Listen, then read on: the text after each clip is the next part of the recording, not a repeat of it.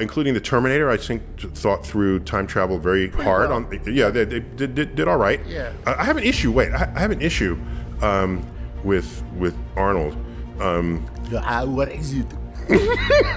Tell me now. Why do you have a problem? So on the first,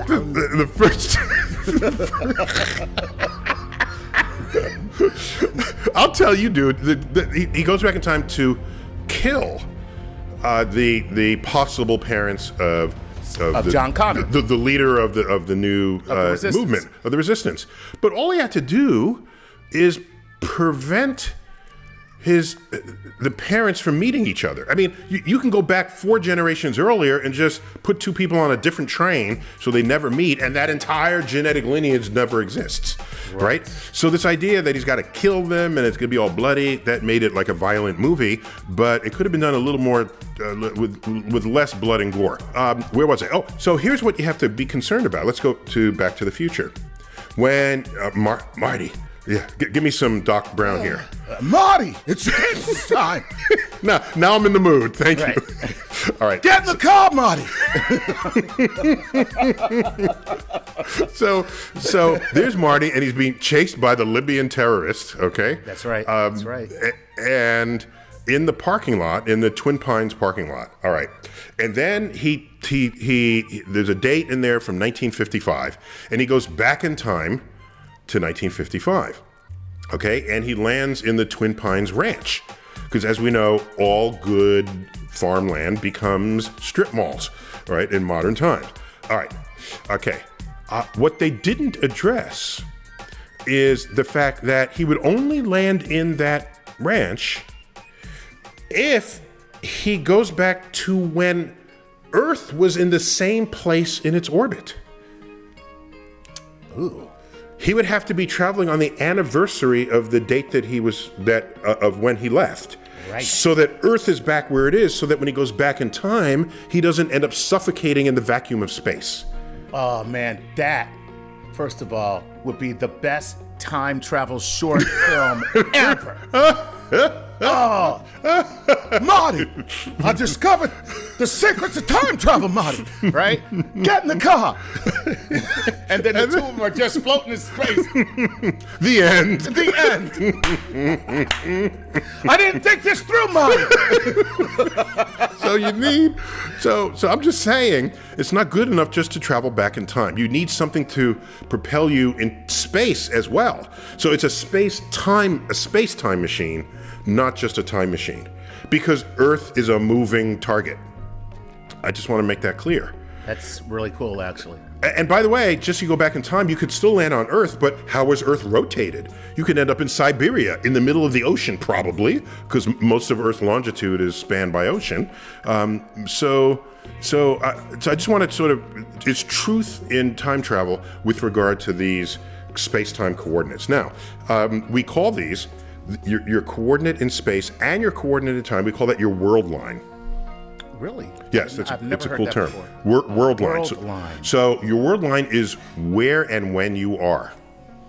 Nice. So you can step back and look at everyone's world lines, and the world lines are sort of, think of it as sort of some kind of shadow moving through this hyper coordinate system. And so that way, if I had to go to even a higher dimension, so I can see your entire world line. If I see your entire world line, you are always being born, you're always living out your life, and you're always dying. Right. Because I can see the time coordinate. Timeline. Right. The whole timeline is there in front of me. Right. And I can see other people's world lines intersect your world line. Oh, that's when you met your wife.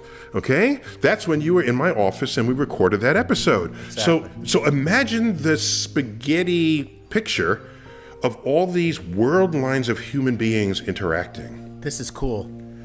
And that I don't know that anyone has actually thought to portray that. No, they have not. That's why I said this is so cool, because first of all, first I've ever heard of it, but secondly, that is something that nobody's put in sci-fi in terms of, actually, I take it back. There's a couple Star Trek episodes where they play with that, but they don't present it that way. They still present the linear as portrayed in different positions.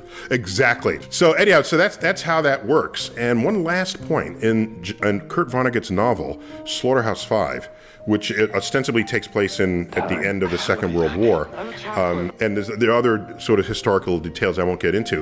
What I was most intrigued by is the time travel that goes on in that, and he actually captures that accurately. So what happens is the lead protagonist gets abducted by aliens, gets put in a cage, and that sounds bad, but they said, no, you're still there, you're still being born, you're still dying, and they went outside of his timeline.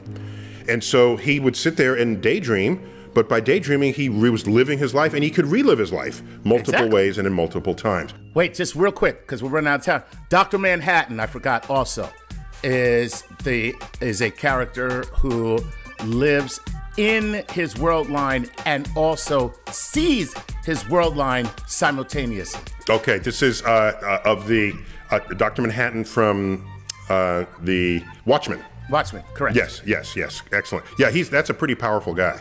Yeah, I mean, once you have him, why have anything, do anything that's about what anything? I don't like. That's why I don't like Watchmen, believe it or not, for what you just said. Because it's like, I got Dr. Manhattan.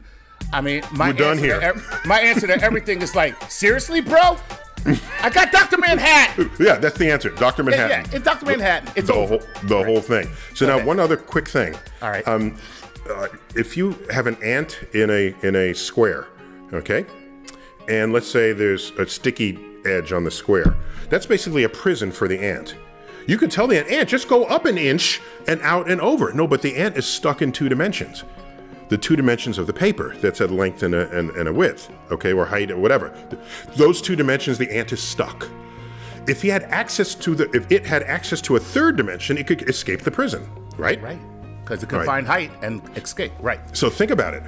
If you are in an actual jail cell and you had access to a 4th dimension, a 4th spatial dimension, you just have to step out of the spatial into the spatial dimension and step back in, and then you just walk out of the prison without ever touching the walls.